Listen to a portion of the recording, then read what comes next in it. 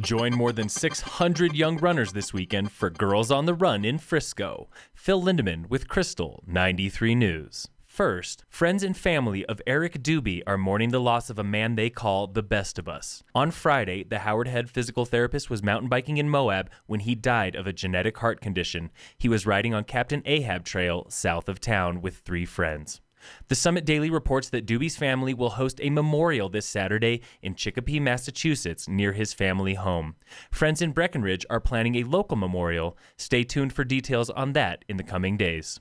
If you can't make either one, the family is asking for donations in Eric's name to the Summit Foundation. You can donate online through summitfoundation.org.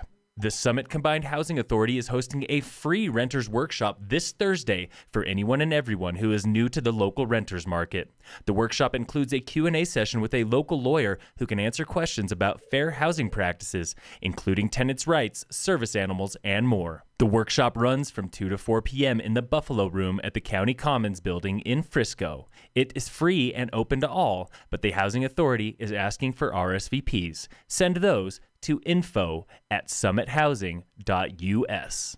Archaeologists at the Great Pyramid in Egypt have made the first new discovery since the 1800s, a hidden chamber they're calling a void. Why the name? Because scientists still aren't sure why it's there or what is inside.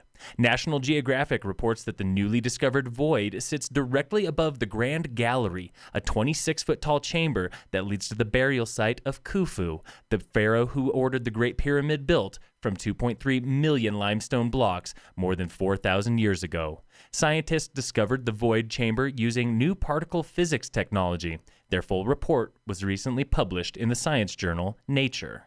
Also in international news, a Japanese woman known as the Black Widow was sentenced to death by hanging for killing 4 elderly men with arsenic. The Washington Post reports that a judge recently sentenced Chisako Kakehi to hanging for the murder of her 75-year-old husband. During that trial, she admitted to killing her previous 3 husbands to collect insurance and inheritance money. All were over the age of 70, and the Black Widow collected nearly $8.8 million in payouts after poisoning each one with an arsenic drink. She told them it was for their health. And a reminder that completed ballots are due today at one of the drop boxes across the county by 7 p.m. Find boxes at Dillon Town Hall, Frisco Town Hall, the North Branch Library in Silverthorne, the May Branch Library in Frisco, or the Old County Courthouse in Breckenridge.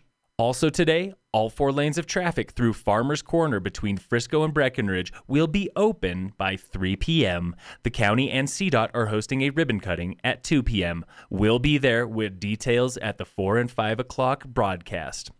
This weekend, the Girls on the Run 5K is back for a 3rd year on Saturday, when more than 600 elementary-aged runners from across the state come to Frisco for a 5K on the Frisco Rec Path. The race gets started at 11 a.m.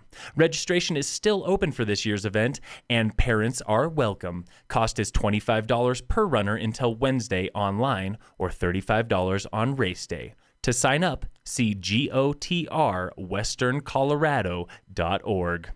In sports, the Nuggets play the Nets tonight at 7 p.m. on Altitude. Vegas has the Nuggets winning by 11.5 points.